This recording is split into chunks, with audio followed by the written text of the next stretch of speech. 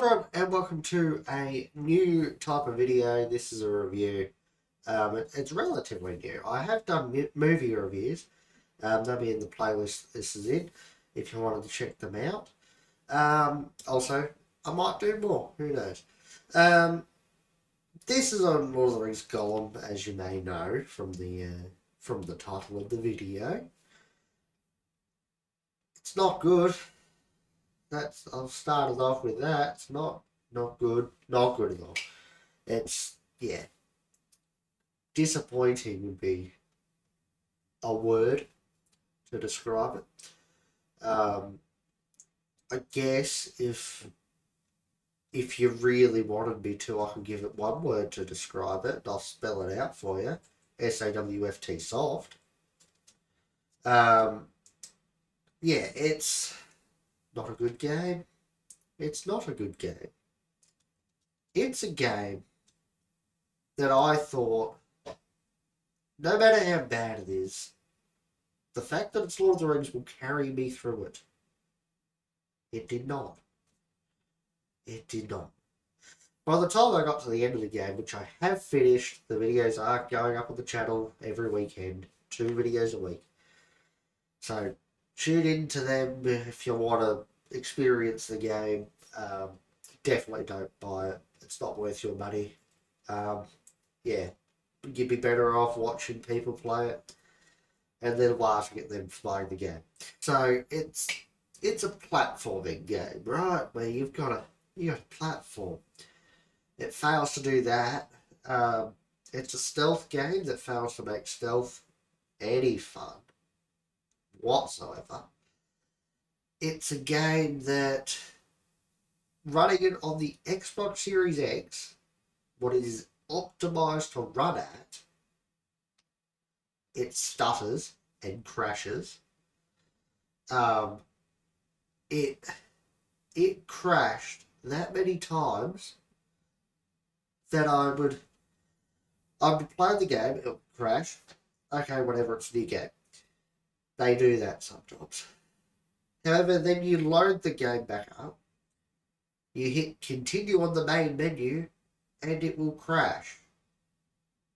So then you load it back up again, you hit continue again, and it crashes. And it does that for who knows how long. It might be 5 minutes, could be 10 minutes, could only take you one continue. How does a game do that? How does a game get put out in such a state that it cannot be played because it will crash when trying to load the game? Like, you don't even get into the game. It just crashes. Yeah, it's horrible. I know that the developers have put out a statement saying that it's not up to scratch, but this game isn't even close. Like, I've finished it, obviously, and sure, you can finish the game.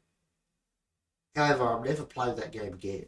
Doesn't matter how many patches they put into it, doesn't matter how much better they make it. I'm not playing that game again. Even the way that they get words wrong.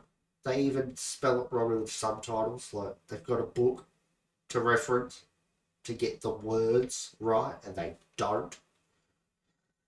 The DLC, right? I got DLC for it, right? Because I was, I thought, this game, let's do this game properly. Let's get the deluxe edition or whatever. So I gave me DLC. You get an emotes pack for a single player game, so it doesn't make any difference having the emotes. Like, I could have just shown the emotes off on the video and then never touched them again. I didn't even do that, so I haven't touched them at all. You can turn Sindarin on. So the elves will speak Sindarin. That doesn't mean anything to those who don't know what Lord of the Rings is. And it doesn't mean anything to anybody because nobody speaks fluent Sindarin because it's a language that's not real. So the elves are speaking Sindarin, so you sit there going, I don't know what you're saying. Doesn't help for a video though, does it? No, it doesn't. So yeah, it's the DLC was just stupid. You've got emotes for a single player game, so nobody can see them, and you've got a language like elves can speak a language that nobody else speaks, so you can't understand them. Like it doesn't matter where in the world you're from, you will not understand it. It's not like it's an English game, yes, like you just speak Russian. It's not like that. Nobody in the world will understand it, apart from those who actually study Sindarin.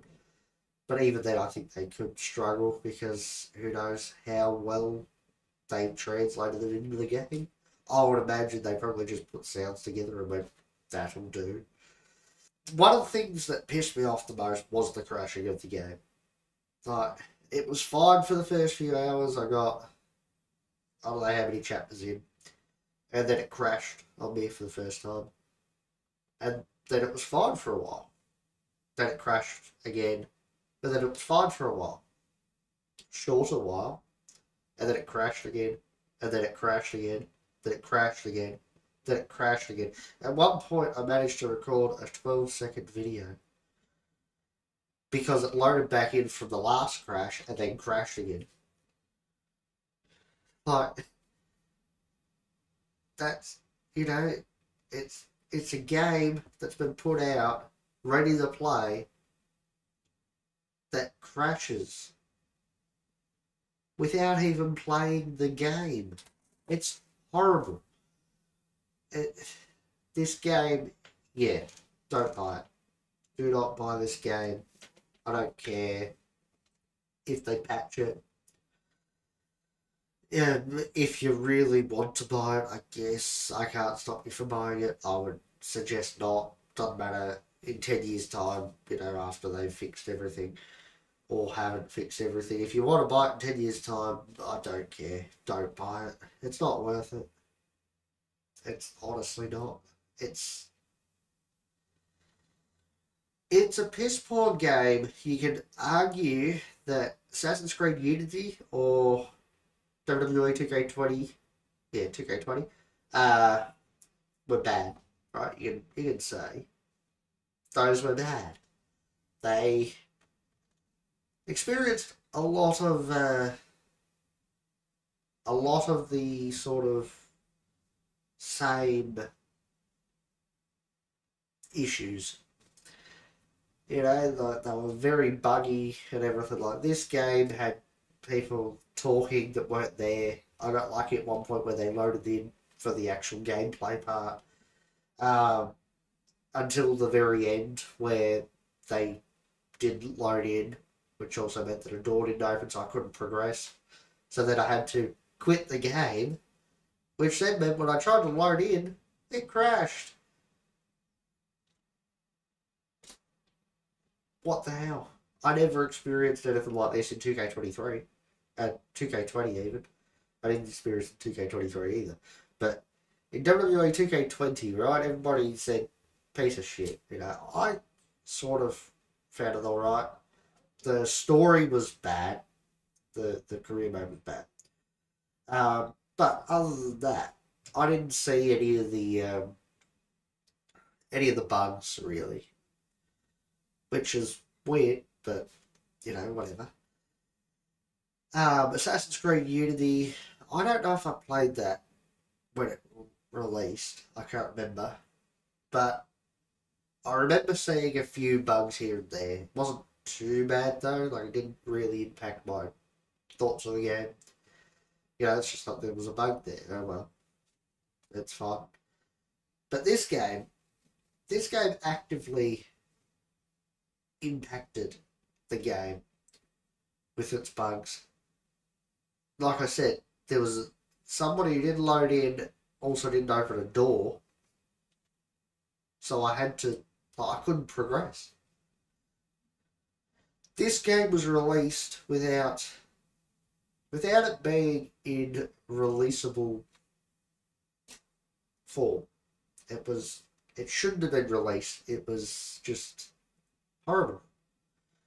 But I get that they were going to release it a while ago, but then they thought, no, it's not ready to be released. So then they held it back.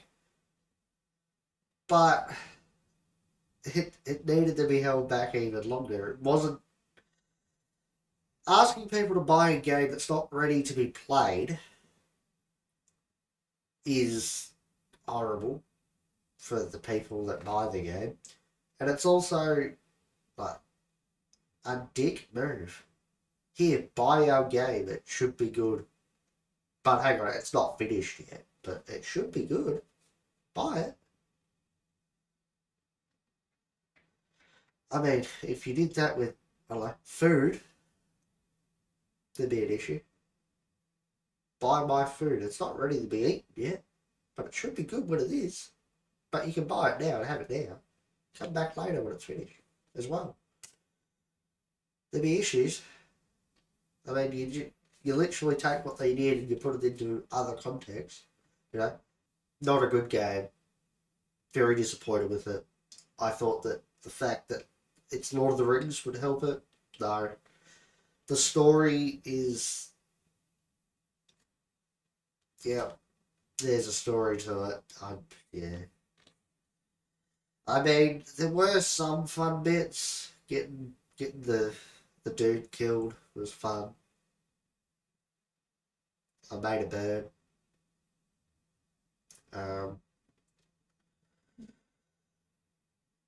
That was about all I can remember of what the story was, really. Like, I mean, I got captured by the Nazgul.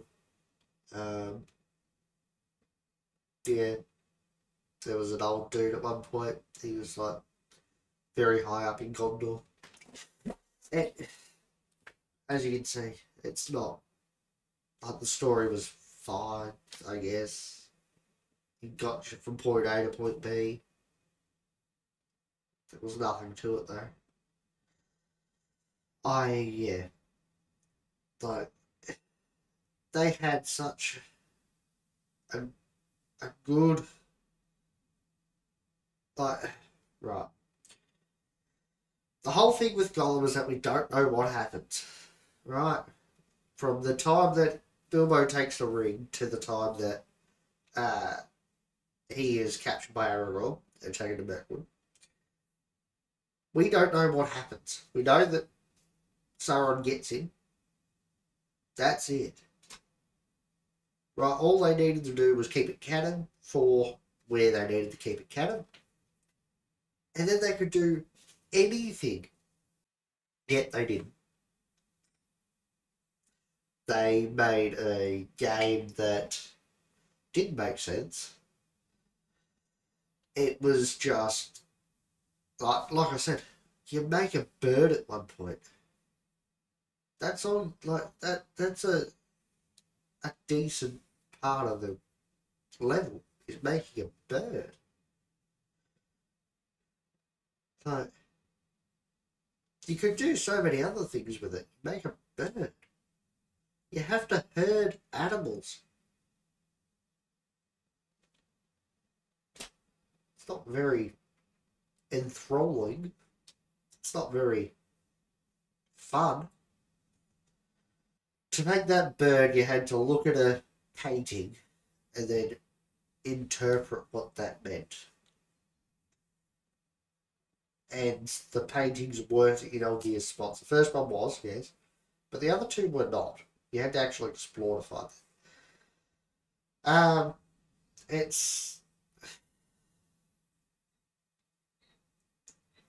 It was a disappointment, this game. They made a game where they could do anything and they did nothing with it.